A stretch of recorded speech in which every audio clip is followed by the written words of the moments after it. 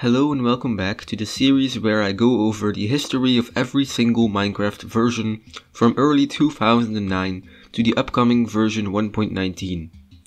In this video we will talk about the alpha and beta periods of the game, and in the game development world these versions indicate that the game is close to its 1.0 release, which is exactly where we'll start in the next episode. Let's begin.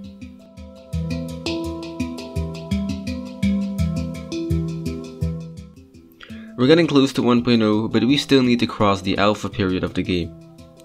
Beginning with alpha version 1.0.1, it is the third Secret Friday update.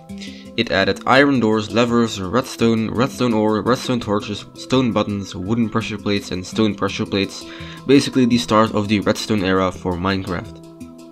Alpha version 1.0.4 is the fourth Secret Friday update, and it added snow, slippery ice and a winter map type, where there would be snowfall and snow layers.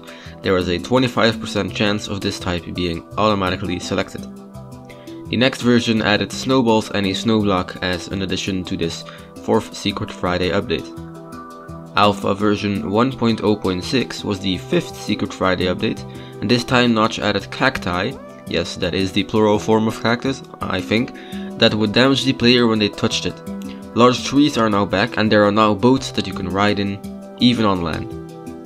Alpha version 1.0.8, although not being a Secret Friday update, added a lot of new features. It added lever, milk buckets and the cow mob that dropped lever when it died. The milk bucket was at the time unobtainable, so you couldn't yet milk cows. Alpha version 1.0.10 was the first version to re-add multiplayer, although you could only play on Mojang's private server where only certain players were allowed to join. Alpha version 1.0.11, known as Secret Friday 6, added a ton of stuff. It added reeds, an old version of sugarcane, as well as clay, paper, books, bricks and slime balls. The slime mob was added. It would split into smaller slimes when it died, and the smallest ones dropped slime balls when they died and no longer split. Bookshelves, bricks and cacti were changed with new crafting recipes. Alpha version 1.0.13_01 is a weird version, since the Minecraft logo on the menu screen was changed from just saying Minecraft to say 1k in 24h. This of course indicated 1000 in 24 hours, which was to celebrate selling 1000 copies in the last 24 hours, which at the time was crazy to think about for such a small game. Alpha version 1.0.14, also known as Secret Friday 7, added some well-known features.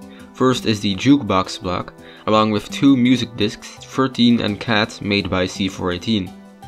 Eggs were also added but could not be thrown, minecarts with furnaces and chests were also added, and the chicken mob was finally added as the 4th passive mob in the game. The logo was now back to Minecraft, except due to a bug the M in the logo was broken and sometimes it was gone. Alpha version 1.0.15 added multiplayer for other servers than only Mojang's private server. This is the first alpha version with full multiplayer functionality. Some server code fixes were added in the following versions, including the banning and kicking commands.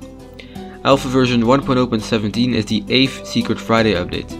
It added chickens, slimes and pigs to multiplayer and made the day and night cycle work there as well. Fences were added, so were spider jockeys, which are skeletons riding spiders. This version also added the chickens' slow falling ability, which makes them basically negate fall damage. In the following weeks, Notch fixed a lot of bugs, including an old duplication bug.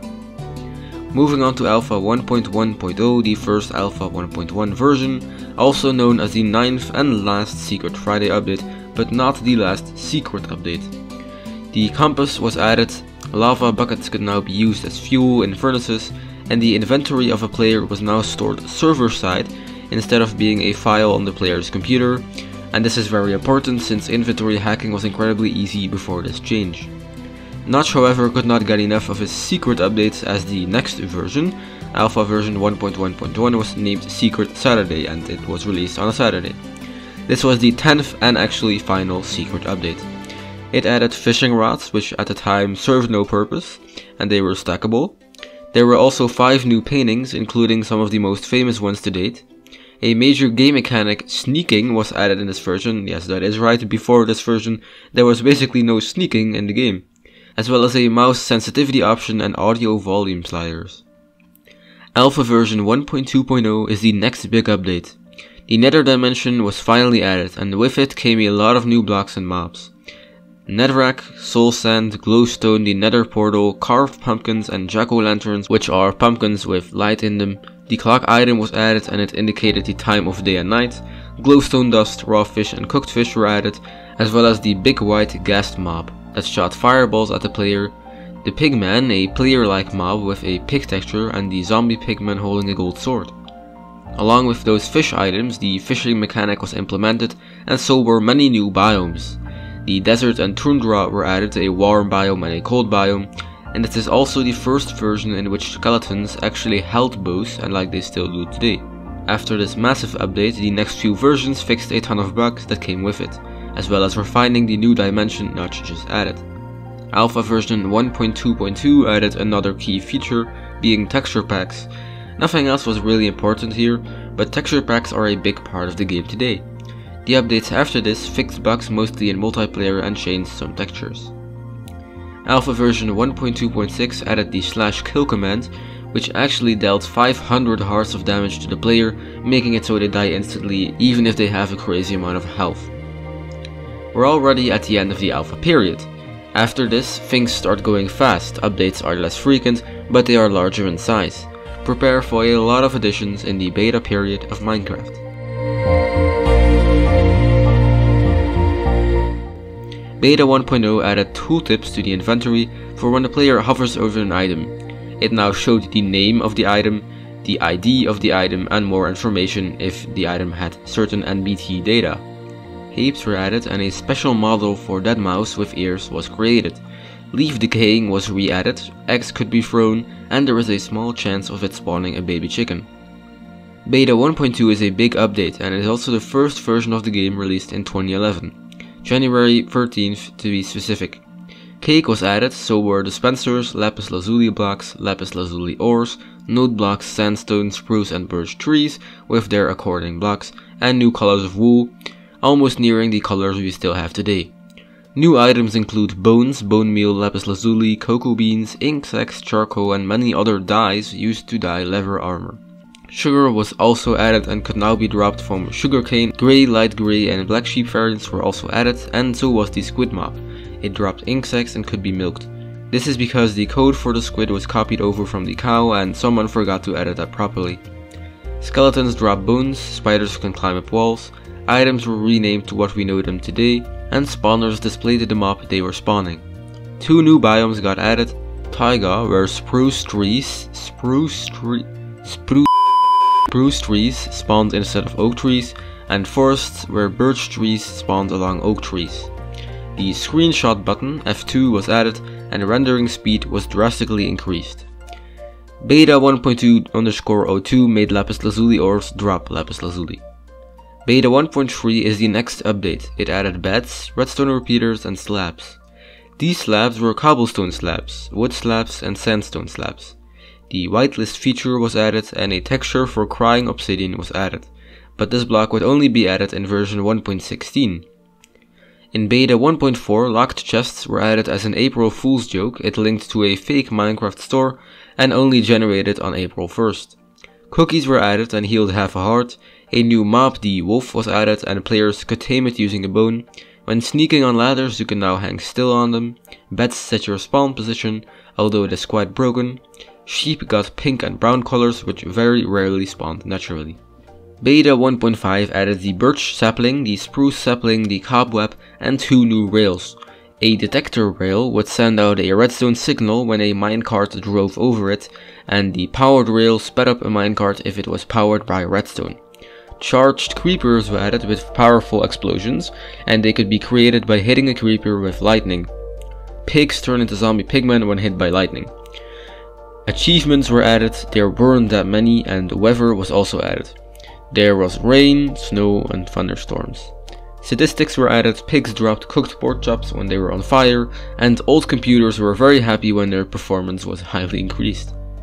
Moving on, Beta 1.6 added the dead bush found in deserts, grass, and I'm not talking about the grass block, I'm talking about the grass plants, ferns and trapdoors. Maps were also added, and with them you could scope out the different biomes. The Nether was also added to multiplayer. Beta 1.7 is one of my favorite beta updates, and one of my favorite updates of all time, since it adds pistons and sticky pistons. It also adds shears used to mine and pick up leaves, and it allows you to obtain wool from a sheep without brutally killing it. The silverfish mob was also added, but could not spawn, and had no AI. Flint and steel was also set as the only way to ignite TNT. Beta 1.8, also known as the Adventure Update, is a major version of the game, released on September 14th, 2011. This version heavily shows that Mojang was trying to get the game ready for its official 1.0 release. Here I go naming every new block. Stone bricks, mossy stone bricks, cracked stone bricks, infested stone variants, brick slabs, stone brick slabs, mushroom blocks, melons, melon stems and pumpkin stems, vines, iron bars, glass panes, fence gates, brick stairs and stone brick stairs. New items are raw chicken, cooked chicken, raw beef and cooked beef or steak, ender pearls which at the time had no function, melon seeds, melons, pumpkin seeds and rotten flesh. Cave spiders were added as a smaller variant of the spiders, and they can poison the player. The Enderman was a new tall mob, and at the time it used the zombie sound. It is able to teleport and destroy blocks. The silverfish was fully implemented and could spawn from infested blocks. Experience orbs are also new entities. The world generation got a massive upgrade. Mine shafts were added with wooden planks as support beams. Ravines were added, so were strongholds in villages, although the latter was not populated yet. Huge mushrooms existed but did not generate naturally. New biomes include oceans, plains, deserts, extreme hills, forests, taigas, swamps and rivers. Flying was added to creative mode, bows now had to be charged before shooting them, and the hunger system was added. Mobs drop experience orbs that add to the new experience bar. There are status effects, regeneration, hunger and poison. Unobtainable effects included speed, slowness, haste, mining fatigue, instant health, instant damage, water breathing and nausea. There were also effects that were unobtainable but also non-functional, being strength, weakness, jump boost, resistance, fire resistance, invisibility, blindness and night vision. Sprinting was also added. It could be activated by double tapping the move forward button. Chests have animations and sounds now. A lot of textures were changed, and all items that previously restored health now restored the food bar.